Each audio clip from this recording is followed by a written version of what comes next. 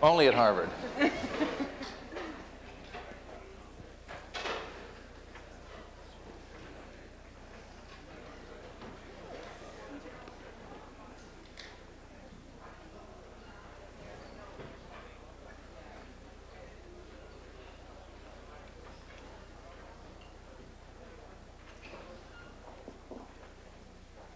If we don't have any objections, even if we do, we're starting. We're glad to be here tonight. We thank you for joining us for our personal perspectives. It was only last semester that I was sitting in the chair to the far right, where Jim Edgar is, enjoying my first entree into the fellowship program of the Institute of Politics, of which I had had a couple friends say, you really shouldn't go up there.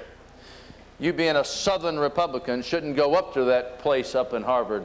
And having used better judgment, I came up here and had one of the greatest experiences of my life. And I cannot tell you how thrilling it is to be a part of one of the greatest, if not the greatest, program, I believe, in the United States, where you can come and truly interchange and exchange ideas and understand the practical aspects of politics, from what you may read in the newspaper to what you may see in academia, to the truth of the real-life experiences of these men to my right and the ladies to the left. See, segregation is still alive and well in Harvard. But Michael, he's a boy. Solidarity. And I can already tell you, this is a great group, and they are going to bring great honor to the concept of this program, which was started in 1966, obviously in honor of one of the greatest men in American political history, President John F. Kennedy. This is a living memorial tribute to a man who understood the importance of giving back to society. So having said all that, and you've been learning more about these men and women, about their personal perspectives tonight we will hear from, but their study groups and the opportunities for you to exchange with them and learn the nuances, the finesses, and as I heard, the true confessions. And believe me, you're not going to get true confessions from a consultant under any circumstances. So he started out with a lie. You pay enough. Ooh. Thank you for coming tonight. And I would like to first introduce, and I will introduce, and after I introduce each speaker, each fellow, they will speak for 5 to 7 minutes on why they got involved into this arena, and their dreams and their aspirations, and what motivated them, and the fun of being here, of which they'll have more to say at the end of the semester. But let me introduce first a good friend of mine that I served with when I was governor, Jim Edgar. And by the way, I was governor of South Carolina and until January of 1999. And I served with Jim Edgar and got to know, I was a little old state in the South, you know, and these big governors from the North, and got to know Jim Edgar. And Jim Edgar, while I must admit he married way over his head, Brenda, who's out here somewhere, just like myself, married way over my head, but Jim Edgar has a tremendous political experience in Illinois of over 30 years of service from the House of Representatives, and not to mention Secretary of State, and the list goes on as he served as governor for 2 terms, focusing on education, human services, while maintaining fiscal discipline. And I got to work with Jim. If you recall, when Republicans took control of Congress, Republican governors and Democrat governors began working together to try to move the Hill, when there were all these stalemates, as we all remember so vividly, Katie. Jim Edgar did more in working and bringing the coalitions together, the left and the right, Republicans and Democrats together, on consensus, whether it was welfare reform or funding for highway infrastructure, and the list goes on, in the impasse that we had in 1995. And I became a great fan of Jim Edgar's right then and there because of his commitment, his honor, his integrity. And when I was elected chairman of the Republican Governors Association in 1998, I think Jim said, oh my gosh, I've had enough, I'm not running again. When I see these young guys at that age coming into the ball game. But having said that, Jim, good to see you. Thank you, David. And up to the last comment, I was going to say, I'd vote for you for governor of South Carolina. Let me just say it's my pleasure to be here at the Kennedy School during this semester. We've been asked to talk a little bit about how we got into politics, our background. David's already mentioned I spent 30 years in state government. I just left the governor's office in January of this year. Before being governor for 8 years, I served as Secretary of State in Illinois. Now, to most of you, that may not mean much, but anybody from Illinois, that's the important office. That's the guy that gives out the driver's license. And so I was the most important person to teenagers in the state of Illinois as Secretary of State. Prior to that, I served 2 terms as member of the Illinois General Assembly. Before that, I served as chief aide to the Speaker and the Senate President in the Illinois legislature. So 30 years in state government gave me a great opportunity to see the democratic process work. I got into government early on. I was in 2nd grade when I won my first election. Now, I'd like to tell you it was for noble reasons. I got elected because my girlfriend was popular and she got elected, and so they voted for me. I stayed in it. I liked that time because I remember the teacher that we were Red Cross representatives, and she took us downtown to buy some things we were going to put in the Red Cross packages, and she bought us both an ice cream cone. And I thought, this politics isn't all bad. Now, later on, I continued to run for class office and always appreciated and enjoyed politics, watching it. And I realized early on in the 1950s when I was growing up that if you were going to make a difference, you needed to be involved in politics. That whether we liked it or not, government was here to stay and it was going to affect all aspects of our lives. And we better have good people in government. And I wanted to be involved in making those decisions. And I was fortunate throughout school, kids used to vote for me. I never thought they necessarily liked me. They just got used to voting for me. And when I was student body president at my university, I was active in the Young Republican, but the Democratic county chairman came to me and said, you ought to apply for the legislative internship program. He wanted to get me off campus. And I got involved as a legislative intern, and that really gave me my start. And I would urge any of you who have an interest in government to get involved in government. School is great, but there's nothing better than practical experience. Whether you work in government, you get involved in a campaign. I did that early on, was fortunate to be able to move up the ladder from a staffer to a legislator to Secretary of State, then to governor.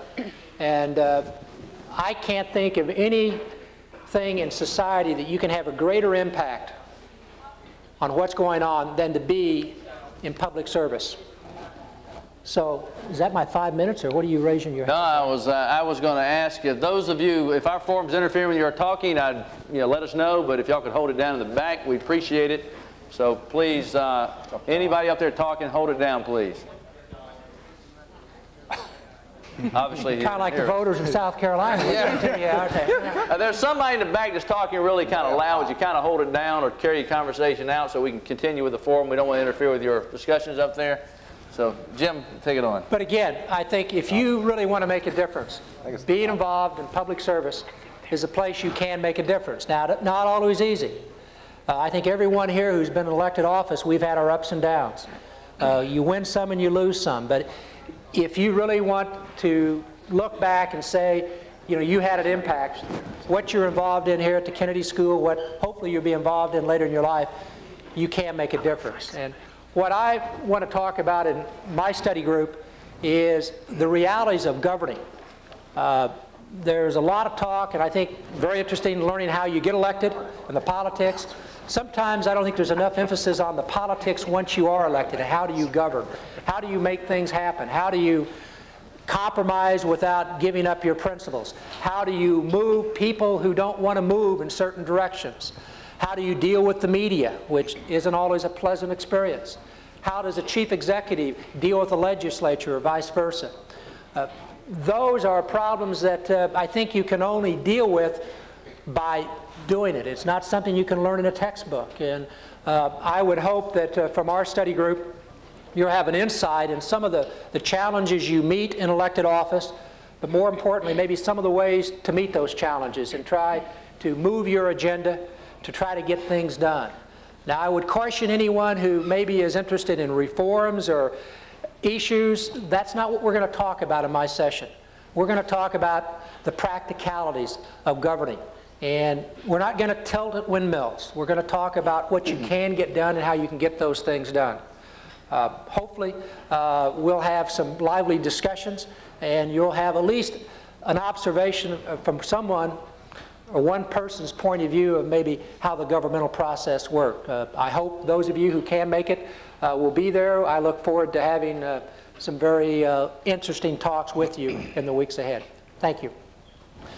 Dan Lundgren from the country of California, one of the world's largest economies, running for governor of California isn't just an ordinary feat. And Dan Lundgren was elected to Congress at the early age of 30, 31 in that neighborhood, and served, what, 5 terms, Dan? 5 terms. And of course, as you well know, became Attorney General and served there with extraordinary distinction as he was elected head of that organization for the Attorney Generals around the country. But more importantly than that, and I say this all candidness, when Dan was Attorney General, Democrats and Republicans alike loved and respected Dan Lundgren. He was a man who had, and still does, conservative principles, but espoused those conservative principles with great integrity and with intellect.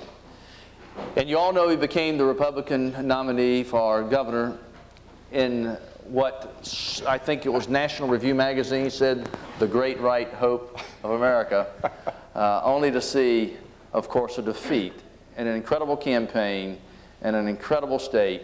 And those of you who have been keeping up with him while he's here, he's going to be doing a forum entitled Values, Vision, Victory, and Defeat, A Life in Politics. Now, Dan, my only question is that defeat referring to the election, or is that referring to the whimpering Irish football team this year? Oh, my God. I am a Notre Dame grad, and we don't talk about that this year. You really had to hit me where it hurts. It's a religion in our household. My dad went there, my brothers went there, my son went there, my sisters went to St. Mary's at Notre Dame, so it really hurts. Thanks a lot.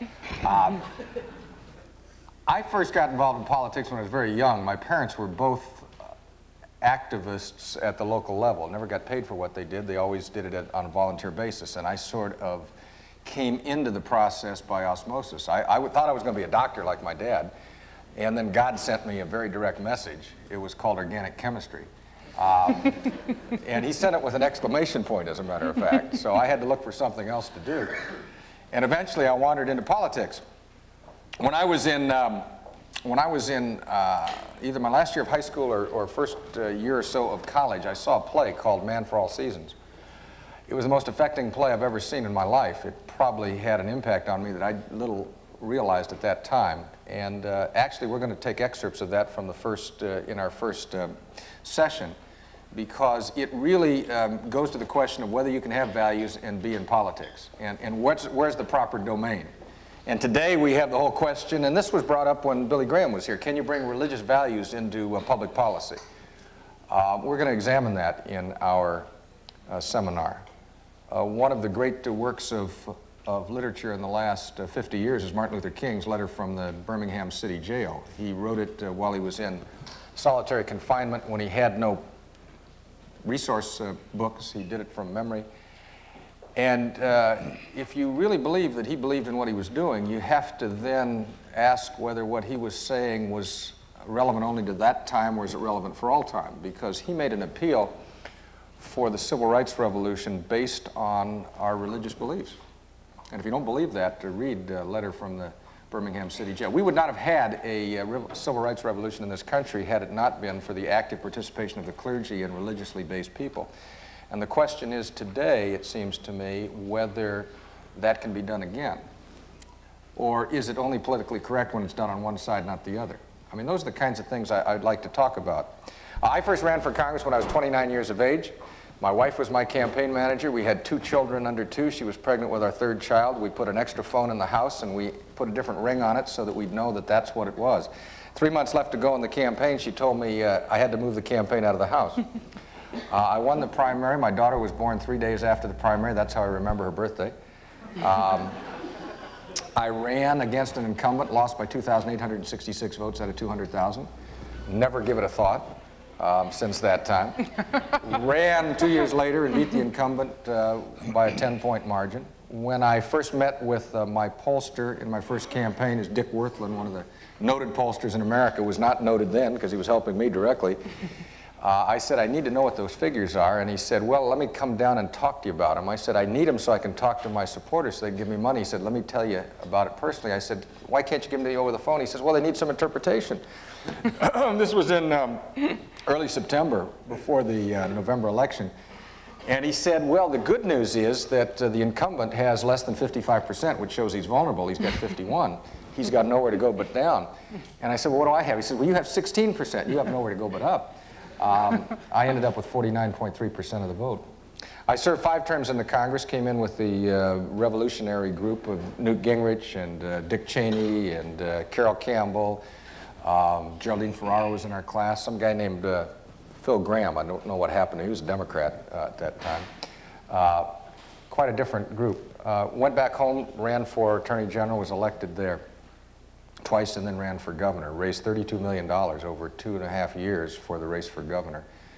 We're going to also examine the question of finances and the proposals for finance. My position is that the current campaign finance system doesn't corrupt you, it exhausts you. And too little thought is given to that. I think that's important. My belief is that money is always going to be there. The question is, what channels is it going to go in? We're going to examine the various channels it can go in.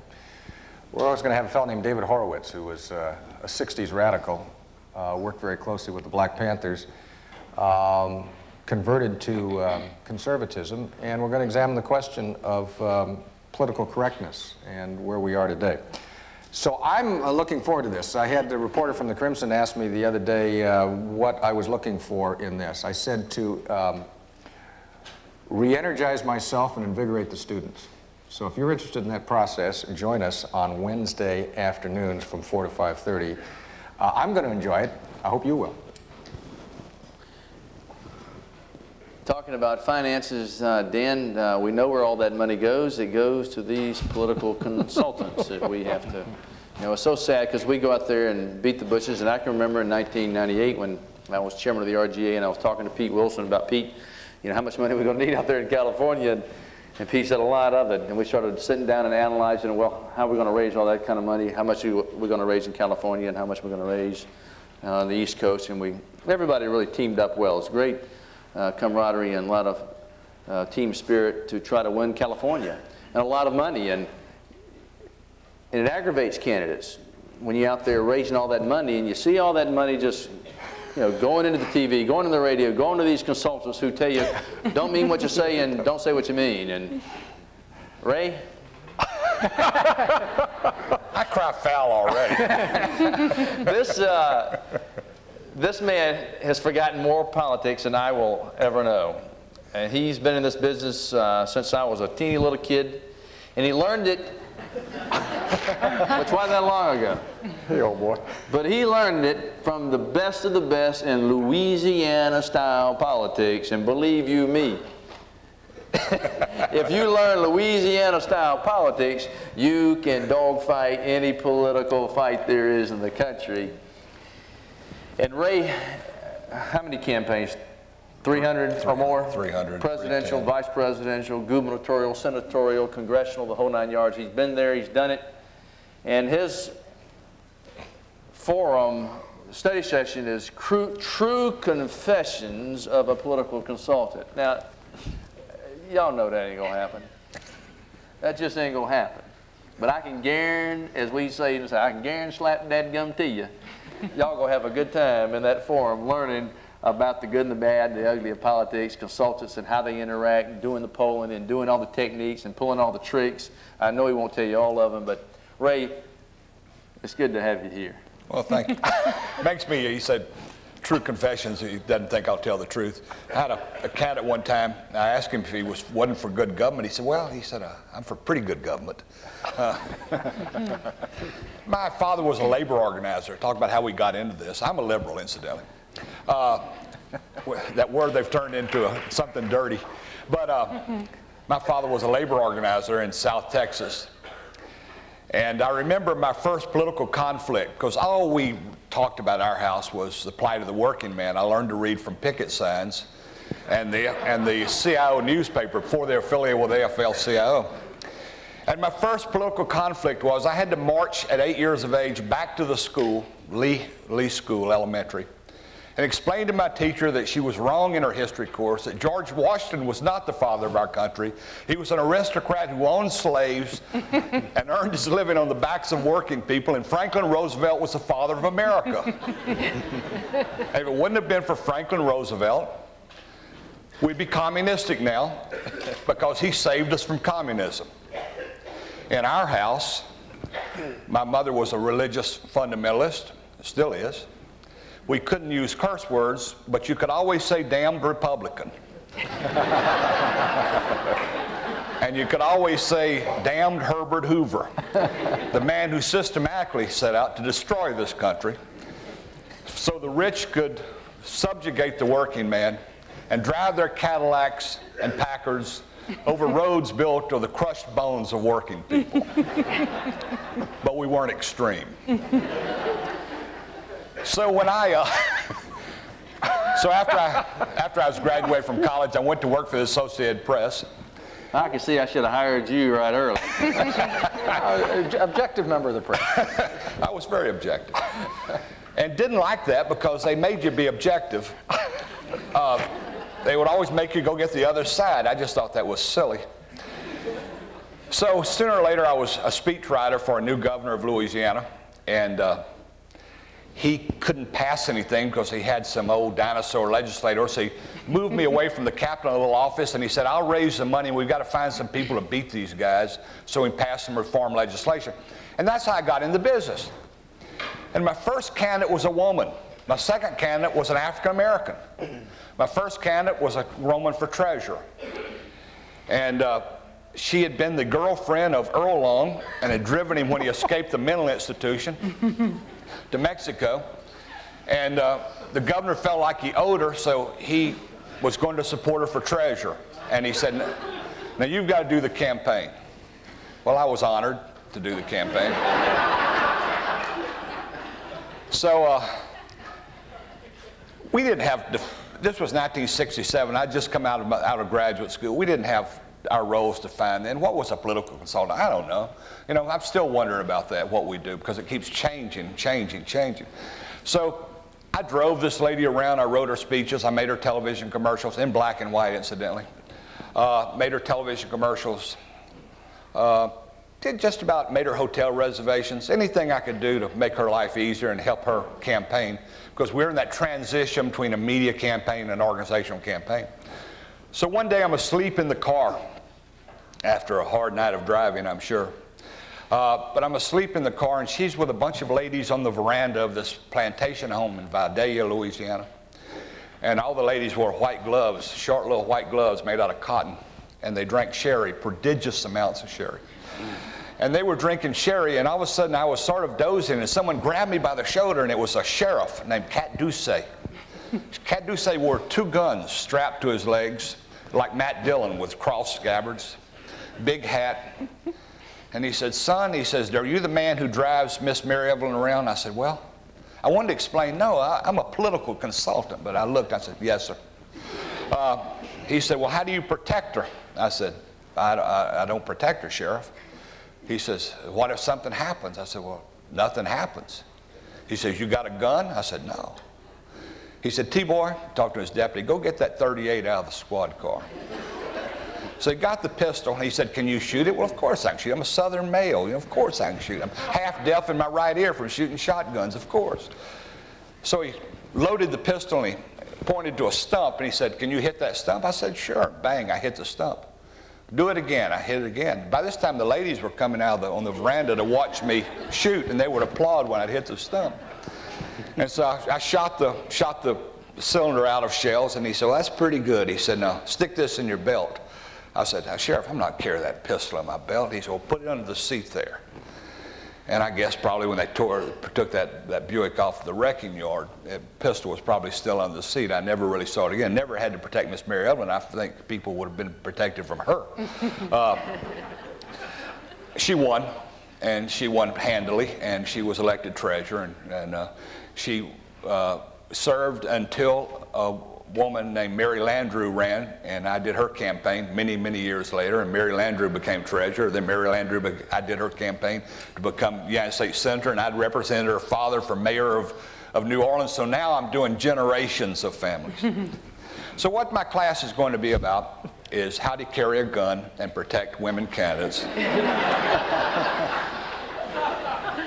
But it's going to be about the changes that have taken place since we got into high-tech campaigns and specialization, where now we have people who specialize in very minute things: polling, direct mail, design, campaign management, etc. And I'm going to talk about how we do it and what we do on a daily basis. And I'm going to try to relate those things through stories that explain this transition and this process. We used to make a lot of money at this because there weren't many of us, but now we don't make much money at all. And incidentally, it's not the Democrat Party, it's the Democratic Party. And, or I'm gonna start calling you guys Republicans. But I hope you will come sit in the class. I think we'll have some fun. We're going to do some video, some technical stuff. I'm going to have a technical session. We're going to have some interesting speakers. But mostly we're going to laugh, tell a few stories, and talk about what really happens in a campaign. So, what was the Governor Edwards that got indicted? Remember that line, talk about traditional, fantastic Southern lines when they got him with women and money. What was that line? Tell me that line. What he said was, I represent him. What he said was, they accused him of something, gambling. He said, yeah, I love to gamble. And they didn't know what to say. He said, yeah, I gamble all the time. He said, well, Governor, don't you think that would beat you? That will beat you? He said, look, I won't be beaten unless I'm caught in bed with a dead girl or a live boy. Is that the one you mean? No, that wasn't the one I mean, but I remember that one. That's the one I'm hearing. No, the one I remember was they asked him, well, Governor, you know, you got caught and you had women, you had money, and you had booze, and he said, anytime you take women and booze and money and put it in front of old Governor Evans, you go get me every time. You remember that? I've heard that story. I don't know if that was no, I didn't write that. We probably rewrote that one for you. But next on our list. How you got to follow that? A man who should be able to follow anything because he's been writing the greatest speeches I've known in America. And if you recall the last 4 State of the Union addresses, you remember how they went on and on and on. And you're thinking, God, I got to go to the bathroom so bad. Blame this guy right here, because he wrote those speeches. And Jim, we talked about this. I really believe that, and you don't have to confess this, but those State of the Union addresses had such great content, and governors like, these are great speeches, because I think they took all the State of the State addresses and got all the great ideas and used them in the State of the Union addresses.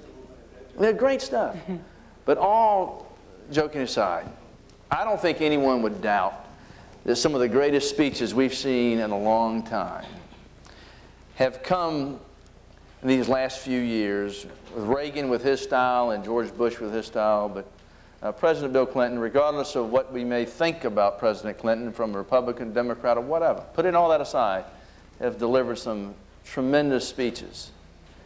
And Michael Waldman has written over, what, a couple thousand speeches?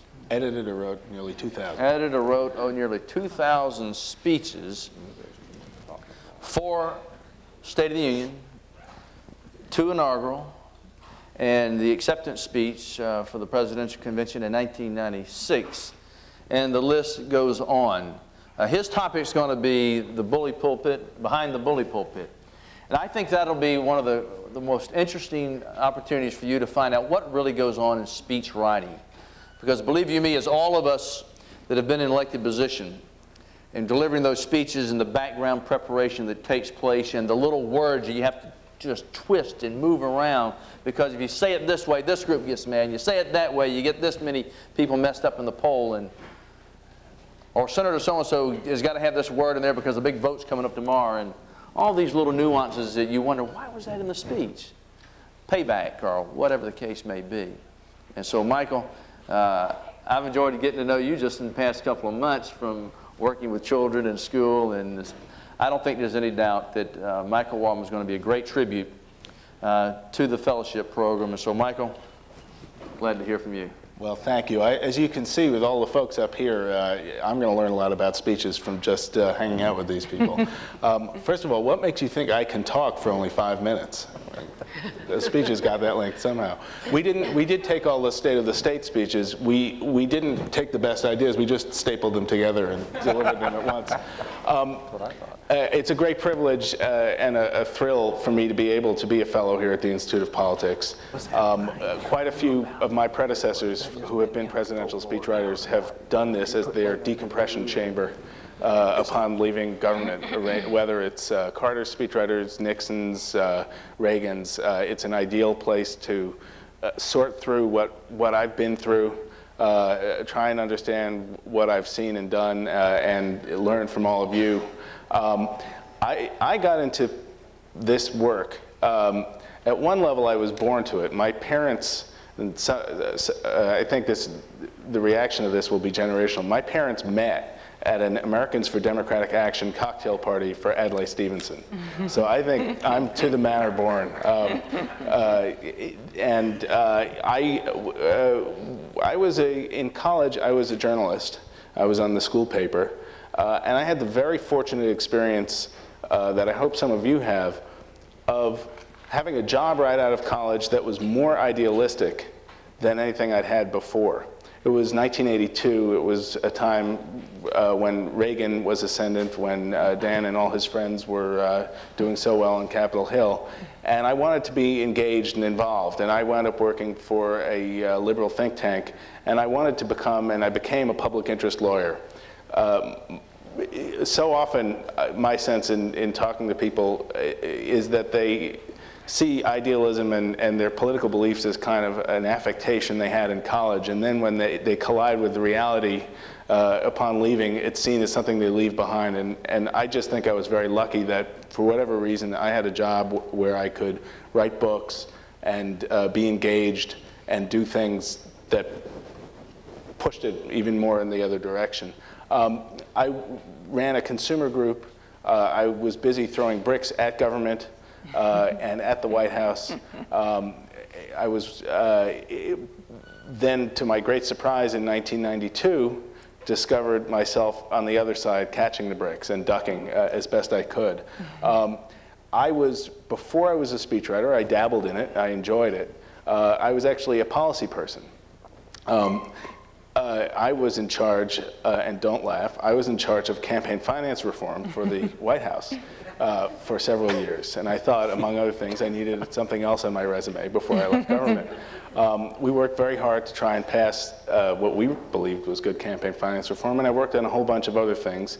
And then in 1995, I became director of speechwriting for the president. And I did serve in that job until last month.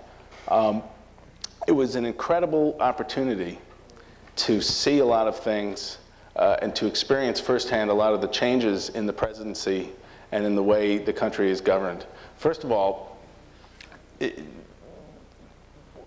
I've talked to a lot of the people who did what I did before I did it. And one of Reagan's speechwriters said to me that he thought that the change in the media and other environment that this president exists in is as different from Clinton to Reagan as from Reagan to Coolidge. Let me give you a couple of examples. Clinton, in a non-election year, not when he's running for re-election, spoke in public 550 times. Reagan, similar year, spoke in public 320 times. Harry Truman, similar, not running for re-election year, spoke in public 88 times. So you can see it's going up like that. It's not just that Clinton likes to talk, though he does. It's not just that he's good at it, though he is. But the bully pulpit, the ability of a president as the only national figure to speak, is an increasingly central part of what a president does.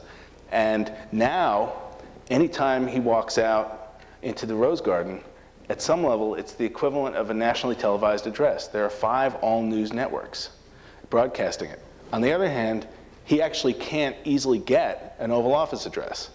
When Nixon resigned, his opening line in the speech was, "This is the 39th time I've spoken to you from this office." Well, I haven't totaled it up, but I bet Clinton hasn't given an Oval Office address more than 10 or 12 times. And that's because the networks literally won't give the president the time. They want to know, unless there's a war or a scandal. It's not interesting enough.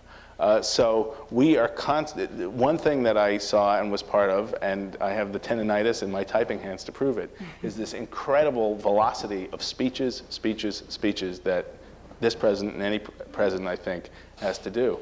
Another thing that I had a chance to see, and that the study group will talk about and look at, is that presidential speeches are not just pretty rhetoric, though you hope it's pretty rhetoric. And it's not just supposed to move the immediate audience, but it's a state document. It's where policy and politics all come together. And most of the folks who I'm going to be bringing in as guests are not speechwriters, but policy people, because that's who I worked with. That's where the real tussles and the fights were. One good example of the way a presidential speech can change policy and move things is the 1998 State of the Union. Remember when he said save Social Security first. Now at that point, it looked like there was there was this sudden surplus, nobody was expecting it. And it looked unstoppable that the Congress would want to pass a big tax cut, and that basically we weren't sure if the Democrats would hold firm against it, and it looked like that was what was going to happen. We had a long and very secret process of trying to figure out what our proposal was. We had 2 drafts of the speech, the real one and the fake one, and only a few people saw the real one. And when he walked out there in the middle of that, intense time, if you remember, that was just a few days after the Lewinsky scandal broke. And he said, we have a surplus, what are we going to do with it? I have a simple 4-word answer, save Social Security first. Well, the Democrats all stood up and applauded, because they applauded everything he said. And Gingrich sort of looked around, and then he stood up and applauded. And all the Republicans looked at each other and looked at him, and they stood up and applauded. And at that moment, because of that one sentence that Clinton said, $1 trillion shifted in the budget from tax cut to Social Security. And there's no better, and that's basically where it's stayed ever since. Now they're all competing over who's saving Social Security best. That kind of impact is very real and tangible, and we'll talk about that. And then I'll just talk a bit, and some of my guests will talk a bit about just the sheer craziness of it all. You can't imagine all the chefs, everybody wanting to help out. I always said we would install a round keyboard so everyone could type at once on the State of the Unions. The last-minute changes in topic or position. I'll give you 2 examples of what it was like. Just in that 98 State of the Union, we had at the end of it a tribute to Senator John Glenn. And we were very proud of ourselves. We had actually finished the text early enough that we were going to release it to the press. But we thought we wanted to save the tribute to John Glenn so it would be a surprise to Glenn and other things like that. So we prepared the speech to be released, and we just put some asterisks in and said, ending to come. We handed the disc to the press office people, and they were running off. And then someone said, this was, remember, 4 days after the Lewinsky story broke.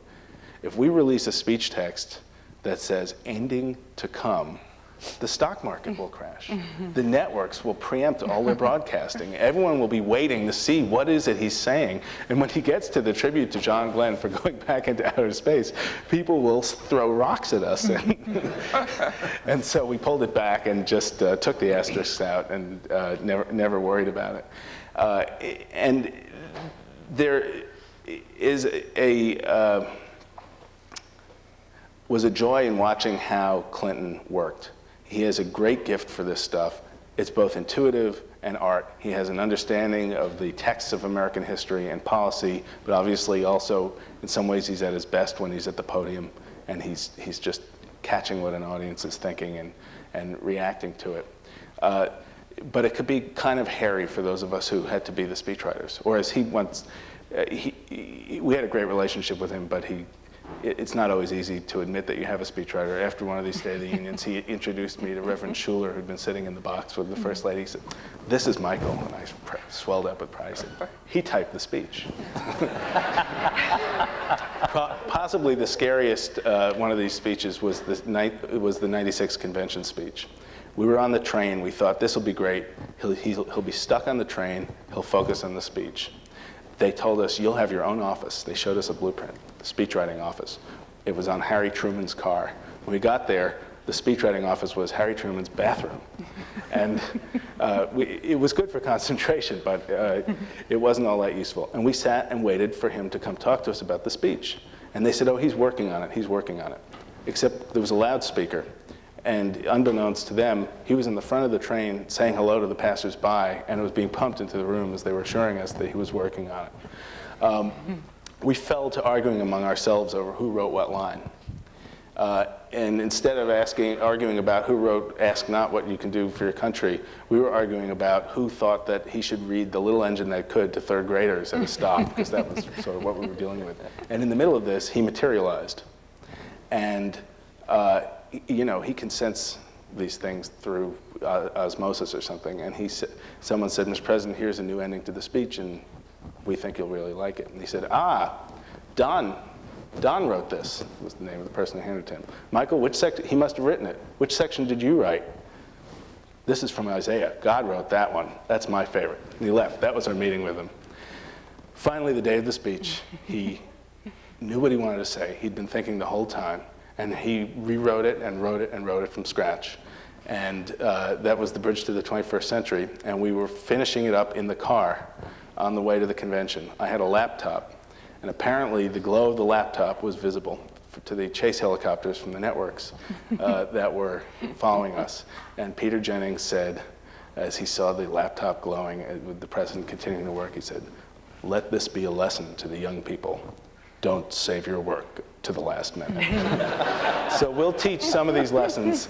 We'll tell some war stories. You'll get a chance to meet some of the folks who are still doing it. And I'm thrilled to be here, and I appreciate it. Well, Michael, I think it'll be fun, too, to hear some of the more practical side is when you're getting all this preparation for the State of the State or State of the Union and the governor or the president's going through the delivery and preparation and practice, and then you get up there, and everything's to the T. All the technicians and everybody's been working so hard, and the teleprompter goes out. Every time. Every time. And a lot of times, you never know. And you will see how effective and how truly a miracle worker or a governor or president can be when the teleprompter goes out. And that's what you've been working off of.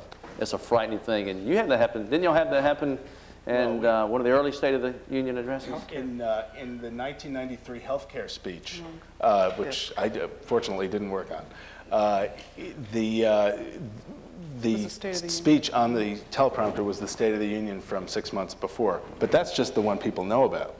Some of them the president didn't even know about. The 1997 State of the Union, we had it all done. We'd rehearsed and rehearsed. And in the van on the way to the Capitol, I made a change on the disk, 1 comma, on my laptop. And when we put it in the teleprompter, he's at the front end of the House chamber. He's waving and shaking everybody's hand. We put it in the teleprompter, and it was 1 long paragraph. And these crew-cut military guys who look like fighter pilots are the teleprompter operators, and they're scrolling down, and we're going, there's a paragraph, there's a paragraph, there's a paragraph, and Clinton was walking down, waving, and we put, 200 paragraph returns in the 2 minutes before he got up there. And I don't think he knows that ever happened. I really hope he can show you the practical consequence of what really happens there, because if you're delivering a speech and all of a sudden you see it's totally dramatically different, the words are the same, but it's totally in a different context, it dynamically changes everything. And that's the practical side of the real life of personal perspectives in life and politics. Katie Whalen, talk about somebody I don't like. I'm here because of her. And so was Dan. I mean, I was a great popular governor. Who would ever thought that I would get defeated? I mean, a man in the South who tried to take down the flag and, no respect. Katie has been in politics for a long time. And 6 years as the executive director. 7 years, as well as in the finance side. So Katie's seen it all, been involved in national campaigns and been around for quite some time in the political arena. And she has seen how the pendulum has swung. When the Democrats controlled, as Jim remembers back in the 80s and 90s, the Democrats vastly controlled most governors of state positions, seats all across this country, to when the Republicans had the great momentum in 1994, the revolution, where we ended up with 32 Republican governors, 30, 31, 32, and has seen it happen. But she understands the importance of vision and commitment, planning and strategy, and I think her session, her forum, her study group that's entitled From the State House to the White House, Issues for the Year 2000 and Beyond, will showcase how Katie is committed to the agenda of taking the Democrat principles and moving them forward, not living Democrat. Deke. And how the Republican Party and the Democrat Party are going to continue to fight these. There's no use of changing that. But Katie, we're glad to have you, and I don't think there's any question. Your personal perspective is something everyone will enjoy. Well, thank you, Governor Beasley. It's nice to be here with you, although I know you would prefer to be in the Capitol, but maybe sometime. I'm enjoying this private life. I know, it's great. You did me a favor. Well, I could just say it was an awful day on November 4th or 5th, 1994, and we woke up the day after the election and we had 17 Democratic governors. That was not fun. And I said, oh no, it's my fault, I've done the whole thing, but then I think it was big government and healthcare reform, and that was not my idea, so I felt a little bit safe. Anyway, I want to thank you all. It's very nice to be here. Very honored and pleased to be a fellow, and I want to thank these students who went through the selection process.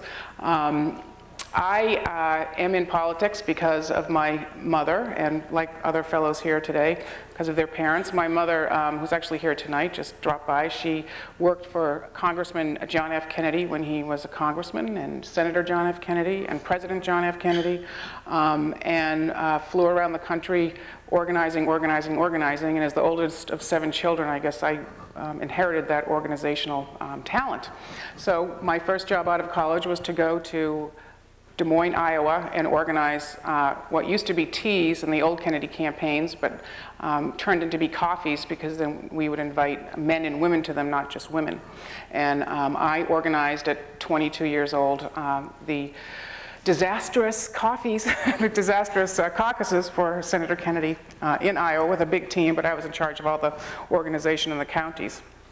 And since then, it was very excited. I was very committed. I said, well, I'm just going to work hard and get somebody in the White House. Well, it took a long time, from 1980 to 1992, and finally we were successful in electing President Bill Clinton to the presidency, and had a very interesting situation with the Democratic Governors Association, that the Republicans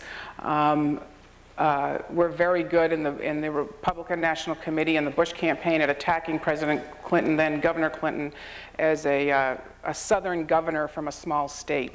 And Southern governor from a small state, and that's all you heard every day, every day, every day. And since we did not have the apparatus and the infrastructure that the Republicans had built over the time that President Reagan had been president for 2 terms, and then President Bush, that's 12 years. It's a wonderful infrastructure that you can build for communications and things like that at your National Party Committee and the campaigns or whatever.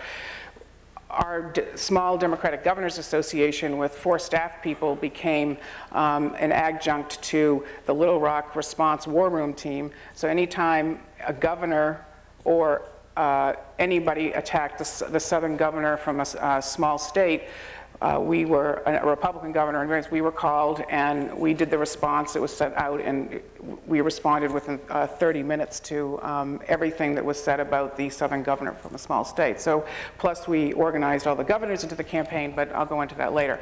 But it's been a terrific experience to finally get the White House back, be on the other side of the aisle from throwing rocks at the White House. We can't do that anymore, so we throw them up at the Senate and the House, and hopefully we'll get the House back. But I've enjoyed 7 years as the executive director of the Democratic Governors Association. It has been a very fulfilling job working with all of the Democratic governors when we had 32 and when we had 17. But I will tell you that I held it at 17. We never went below, so I was very happy about that. Thank God. And I think we're going to go up. And it's all cyclical. Anyway, it's been exciting to work on the issues such as welfare reform, healthcare, work in a consensus-building way, work in a partisan way with the House, the Senate, and the White House, with Republican governors when we had to, against them when we had to, it was a great time for me. My course is going to be following all of the issues and agendas that are up for in the year 2000, from the state legislatures to the governor's races to the Congress to the governorships and to the White House. We're going to have the National Party Chairman, Governor Roy Romer, come and do a debate with the students in our class. We're going to have some very interesting folks come in and talk about the critical path to victory. We're going to talk about the changing demographics in the voter population, and hopefully have some very good and honest discussion. So I just again want to say that I'm thrilled to be here, and I'm very honored to be here with Governor Edgar and Governor Beasley and almost Governor Lundgren. And I must say, I used to live in California. I worked a long time to try to get a Democratic governor in California too, so I'm sorry it had to happen at this time. But I'm thrilled to be here, and thank you very much. Back in the last few years, when it seemed like Congress was always at a stalemate. They were always at each other's throat. And the truth be known, it is amazing how many times when I'd be meeting with the Republican governors in Clinton Key and before Clinton, I'd say, call Katie, we got to get a couple of Democratic governors in. We need to sit down and see if we can't bring a few of the key ones on the Democrat and Republican side. And I believe we probably did more good in resolving stalemates than anything I've seen in a long time. It was interesting because during the whole welfare debate, there were Democratic governors and Republican governors would meet at the Hyatt or something. Then the Democratic governors would go to the White House and meet with Leon Panetta. The Republican governors would go to the Hill. Then they'd all meet. Then they come back again. This went on for 3 months, all night long. But they did a wonderful job. And my colleague Clinton Key at the Republican Governors Association and your leadership was terrific, and we did work well together. And how many times were the hands thrown up, and the Hill would say, look, we're through it. If the governors are working out, we'll just take whatever they give. It's happened a lot of times. Our last speaker tonight on personal perspectives is Claudia Winkler. And Claudia has become famous in her own right, but particularly in the last few days when Pat Buchanan on the Today Show called the Weekly Standard that dinky little magazine, which I know had to make Claudia proud because, as you well know, the Weekly Standard magazine, Claudia was the managing editor and still is the managing editor, and has a history, a lifelong history and experience in journalism. And I guess you started at the Beat, really the old-fashioned way, and working your way through for years and years and years. Well, actually, you're going to hear it was a pretty circuitous route. I've never been a reporter. I've never been on the news side of journalism. And it's been anything but a straight path to work my way into political journalism. In reflecting on how I got here in preparation for tonight, it dawns on me that it probably all began when my father sat me and my sisters down when I was 9 and read us the U.S. Constitution. He was from a little town in West Texas and somewhere developed a tremendous love for this country, and his seriousness and reverence for the Constitution made a great impression on me. And I think that's it's probably the original seed. But around the same time, I had, I guess, another early political experience. My father had just entered the Foreign Service, and we just moved to New Zealand in 1957. And I saw my first political graffito, and it said, "Yankee, go home." And we lived in New Zealand for 3 years, then back in the States for 2. Then we moved to France. And all of the coming back and forth to this country and entering other cultures was very stimulating in terms of forcing one to reflect on one's own country.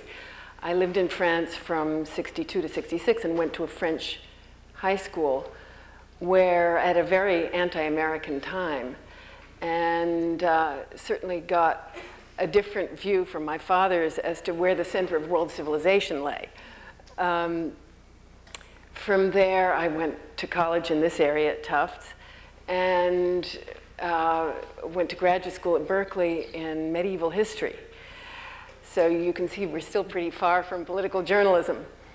2 weeks after I took my master's exam, I had a baby, and 2 years after that I had another, and a year after that I found myself with 2 children to support. And being a verbal type with an interest in my country and others and so on, I found myself doing freelance editing in my hometown, Washington, D.C. And pretty soon I became a staff editor at the American Enterprise Institute. Well, this was still in the 70s when liberalism was ascendant. And I myself had just finished voting for Jimmy Carter.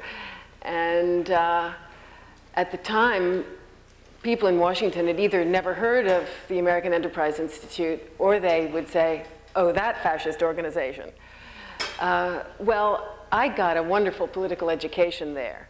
I got it both through my editing. I worked on a wide variety of books about public policy and government, and then in particular, a series of about 20 studies of elections around the world, democratic elections around the world. And meanwhile, it was a bit like a university without students, a bit like being a fellow at the IOP, because there was a steady stream of interesting guests that you could hear talk in a small group. And whatever people thought about AEI, there was in fact a wide range of types of people, from Jesse Jackson to Vladimir Bukovsky, who came and talked to us there. And between what I was learning in my editing and working with all these political scientists and what I was learning from these speakers and people I knew at AEI and observing American politics, things started coming together. The election of 1980 was an important one because people I knew at AEI were working in all 3 campaigns. And for the first time, I started knowing more about events than I was learning from the newspaper, and I started to see how inadequate the newspaper coverage was, an experience we've all had. And so this sort of primed me so that when an opportunity arose for me to become an editorial writer, really out of the blue, through someone I knew, I had the nerve to try and moved to Buffalo, New York, where I became an editorial writer at the Buffalo Courier-Express. Wrote my first editorial my first day on the job. And it was a little terrifying and a real sink or swim experience, and maybe a little shocking when you think of someone being in the position of writing editorials in the newspaper with so little direct experience of politics. But that's one of the realities of journalism that you're going to find out about in my group, how, especially in the daily press, we're constantly being thrown into new situations, cramming, learning on the job, working sort of hand to mouth, and how we live with ourselves as we do that and how we do it are a couple of questions that we'll explore in my group. The Courier-Express went out of business 6 months after I started working there. So I then had to try and find a job in journalism with 6 months experience. And as luck would have it, the editor of the Cincinnati Post liked my clips. This is another reality of journalism that you'll find out about, which is nobody cares what your credentials are, what degrees you have or don't have, so long as they like what you can produce. It's sort of like liking the food at a restaurant. You don't really care anything about the age or the sex or the background of the cook. If you like the food, you're willing to go there.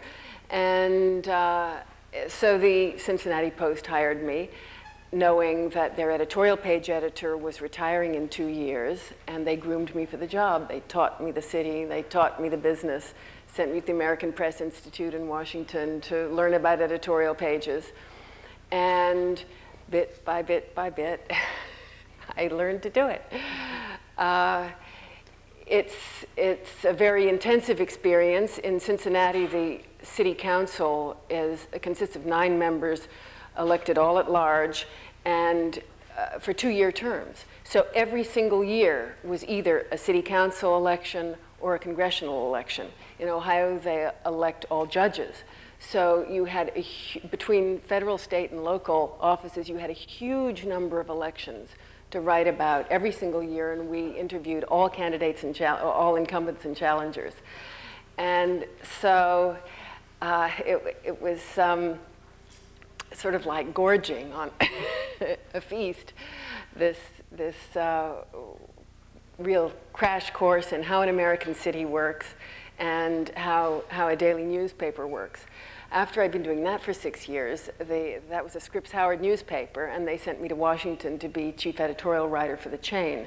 So my focus shifted from local and state affairs. Oh, and also at the Post, I wrote a weekly column where I had scope to write about anything. And in '89, I moved to Washington to write on international and national affairs for the whole chain. And that was 1 month after Tiananmen Square and just before the Berlin Wall came down. And so I got to write about all those great world events, again, producing for publication every single day. And it was after I'd been doing that for 6 years that the Weekly Standard came along. I read about the founding of this magazine in the paper, and was very excited about it because of the wonderful lineup of editors and writers that were involved. I greatly admired Bill Kristol, the editor, and Fred Barnes, the executive editor, and people like Charles Krauthammer and Andy Ferguson. And so when they called me and asked me to be part of the original team as an editor, I was thrilled and leapt at the chance. And had really, at the time, no idea what a great experience it would be and how wonderful it would be. And so I guess the moral of the story is that a completely unplanned career, followed just by putting one foot in front of the other, can actually get you to a place you're very, very content to be. My group is going to be on opinion journalism, as opposed to mainstream journalism, principally reporting. And one of the threads that I'm sure will follow through all of our conversations is the boundaries between those two. And a couple of our guests are particularly well placed to illuminate the differences and the overlap between mainstream journalism and opinion journalism. One is Fred Barnes, who began life as a reporter in daily journalism covering politics and the Pentagon and Washington. And in mid-career shifted to the New Republic. And one consequence of that shift was that once you've taken sides as an opinion journalist, you become very valuable to TV because you can speak up, you can argue on TV. And so he began a sort of parallel career as a TV commentator.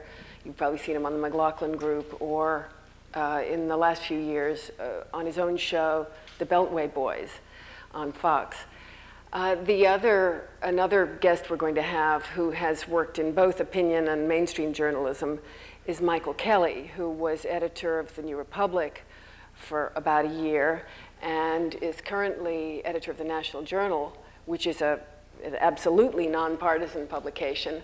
But if you read the paper yesterday, it was just announced that the owner of the National Journal has bought the Atlantic Monthly, and Michael is going to be the editor of the Atlantic Monthly. So he, and also even while he's been editing the National Journal, he's continued his own career in opinion journalism by writing a column for the Washington Post, which is nationally syndicated. So he's done quite a bit of both. He's also worked for the New Yorker and the New York Times, and will be very illuminating, I think, on the differences between the two and how you go about directing each type of publication. And I, for one, am very curious to hear what he wants to do with the Atlantic Monthly. I hope he'll tell us. Another thread that will follow through a lot of our conversations is what effect does opinion journalism have? I mean, does it ever accomplish anything? Do you ever know whether it accomplishes anything? And one of our guests is somebody who's had the exciting experience of writing pieces for her newspaper that had a very clear effect, and that's Maura Casey, who was editorial page editor of the Lawrence Eagle Tribune at a time when that paper did some very important work that resulted in the changing of some laws in Massachusetts. And it also should be, I hope, interesting to you because the same episode has sort of entered political history. You've probably all heard of the Willie Horton ad, which is thought of as a kind of emblematic of the use of race baiting in politics. And the story Maura has to tell will give you background to that episode and probably a different light on it. We're going to have a cartoonist. We're going to have a local editorial page editor. We'll have my colleague at the Weekly Standard, Andy Ferguson, who is a brilliant essayist and covered the impeachment hearings for the Standard and has covered many conventions and campaigns and has actually been a White House speechwriter like Michael. So one way and another, we're going to cover a wide range of opinion journalism, and I hope we can air your questions and concerns about it, and maybe persuade you also that it's not only fun as a career, but hard and worthwhile, and really a challenge worthy of the best talents, and I hope with some recruits in this room. Thanks. Well, thank you very much. And I wish we would have had Al Simpson here tonight because he provides so much color and flavor and so much fun, but Al couldn't be here tonight, so I'm filling in for him. But I think tonight you've seen personal perspectives and how this upcoming Fellows program is going to be a very unique experience, not only for the Fellows, but also for you. And to give you an idea of the camaraderie that takes place, tomorrow I'm meeting all the Fellows that we had this past semester in Montana. We're having a retreat, reunion, and getting back together. And one thing I think you'll learn is that even though you'll have, in this political process, folks from the left and folks from the right, liberal, conservative, that they learn to respect one another and respect the differences of opinions and learn how in America, in this great democracy, how we can respect one another. We can get on the political forum and fight, but we can come back out here and smile and laugh and call ourselves friends. And these friendships will be forever. And I want you to learn that more than anything is that, yes, fight for what you believe, but learn human decency and respect for one another. And that's what we need more in America. And this leadership of these fellowships will showcase how you can have values and vision, and then you can practically apply it and do it in such a respectful way. That ends the program tonight. Please take the time to ask any questions you have afterwards and enjoy this fellowship program. Thank you very much. I